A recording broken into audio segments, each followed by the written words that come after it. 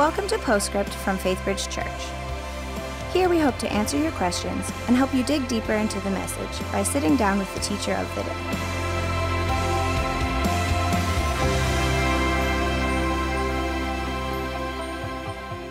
Welcome to Postscript. My name is Risher, and I'm sitting here with Ken Werlein, Senior Pastor of Faithbridge Church, who just wrapped up another terrific message on marriage. So welcome, Ken, to Postscript. We're glad to have you. So, as you know, Postscript is an interactive time where we have some questions. Folks are interested in going a little deeper in the study. So it looks like we have 3 questions we'd like to press into, see how we go with that. So during the sermon, Ken, you mentioned a little situation with you and Suzanne in Colorado.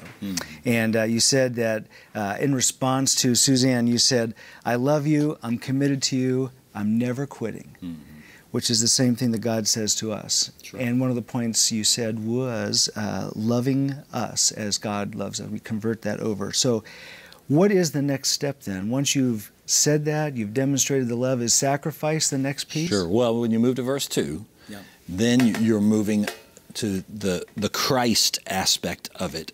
And that has to do with the cross and the crucifixion. And the only way you're going to ever get to a resurrection is through the crucifixion. Something's going to have to die.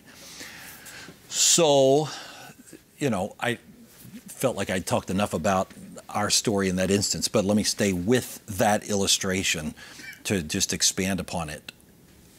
So someone asks, well, how do you really die to something? Well, I'll stay with my perfectionistic tendencies, which can grate on anybody, people that I work with as well as people that I am at home with. And that's just the way I'm wired. It's just, but, and to some extent, I probably can't change that. But that does not mean that I must not die to the way that I'm handling that or dispensing that or visiting that on other people. Okay. That's where I've had to have several things. I've done some personal counseling on that, actually meeting with a therapist and a counselor to try to figure out what is your drive in there? What's going on, you know, about that. I think that's an important aspect in my journey. And then having some honest friends here at the church, accountability brothers, and then certainly Suzanne, who will just speak truthfully and saying, hey, you're going overboard. You're too wound up. And through doing that over and over and over the wrong way, where you have to own it and repent and confess and apologize, and you do that enough times, you start to learn how to get out in front of those impulses before you say what you're going to say. And so it's just a process. Unfortunately, in this instance, it hasn't been a quick death, but I think it's more dead than it was 15 years ago.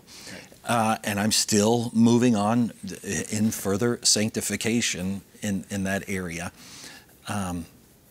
But for most of, I mean, sometimes God really does a Zappo transformation, and somebody never had the thought again, or they never had the urge again, or they never, praise the Lord when that happens. This hadn't come about that way. This has been more of a methodical, I regularly have to be reminded, okay, this is sort of what rears its ugly head when you're fatigued, when you're kind of worn out. You've got to watch, you've got to kill that. Kill it, crucify it, or else you're going to hurt somebody. You've done this enough times. You don't want to have to do that again and repent and apologize. And you know, so it's methodical. Yeah. So it's a journey. It's a journey. Yeah, I like that, in process. When would it not be appropriate for me to die to self? When is that boundary exhausted? Yeah, and that's a great question. On the one hand, never. We're always called to die to ourselves. We're always called to forgive. Jesus, 70 times 7. How many times should I forgive, Lord? 7 times? That's huge, right? No, Jesus says 70 times 7. So, on the one hand, no. Now, on the other hand, I would be concerned about one category of people hearing a message like this. and that would be the abused person. Okay. The person who's being, the wife who's being battered or sexually abused or something along those lines. And I know, unfortunately, of situations where that type of abuse happens in the name of Christ, where you have typically the male doing, thus and so, and saying, I'm doing this because I'm the leader of the home and I'm the ruler of the family and, no whammo. And, well, in that instance, loving unconditionally and loving sacrificially might need to look a little bit different. Specifically how? Well, this person clearly has some sort of issue going on inside their own soul that has not been dealt with.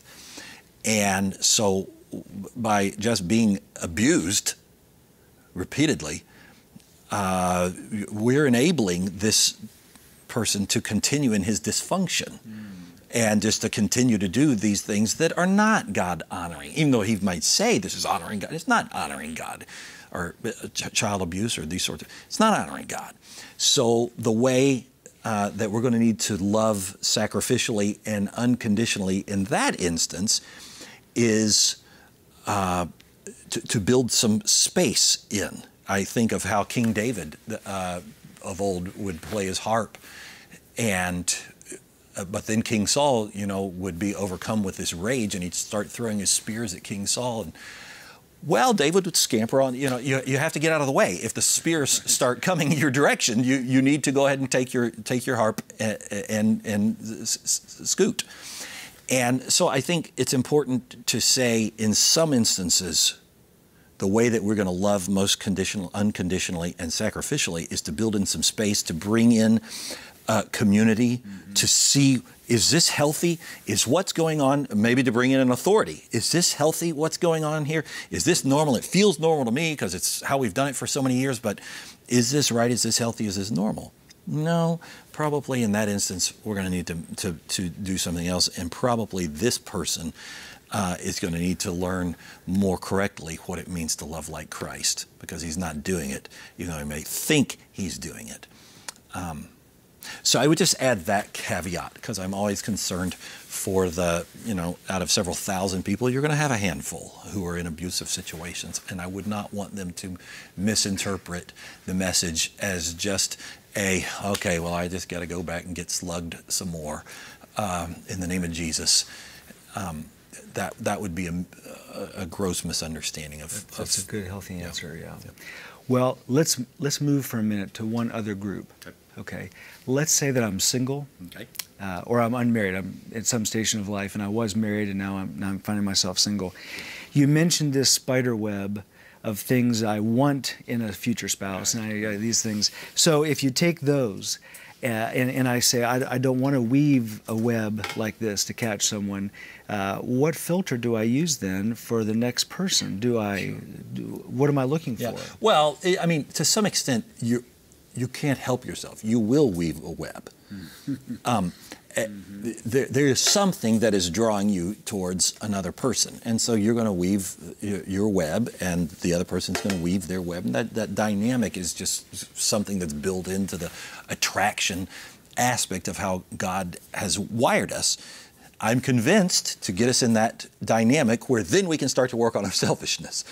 So to some extent, you'll not be able to avoid it, but there is a question that maybe lies underneath what I think you're asking, and that is, how do I make sure that I don't catch the wrong person, or that I don't get caught in the web of somebody else? And I would say several things. Certainly, the further along, the older I get, the more I cut straight to the quick and ask somebody who's excited about the person they're dating, tell me about their walk with Jesus. I used to tiptoe about, do they go to church? Well, sometimes they go to church. No. I want to know, tell me about their walk with Jesus, because I know you have a vibrant walk with Jesus. And if they don't have a walk with Jesus, then you haven't any business getting any further into this thing. I've just seen too many train wrecks that way. Your odds are stacked way against you. So I want to know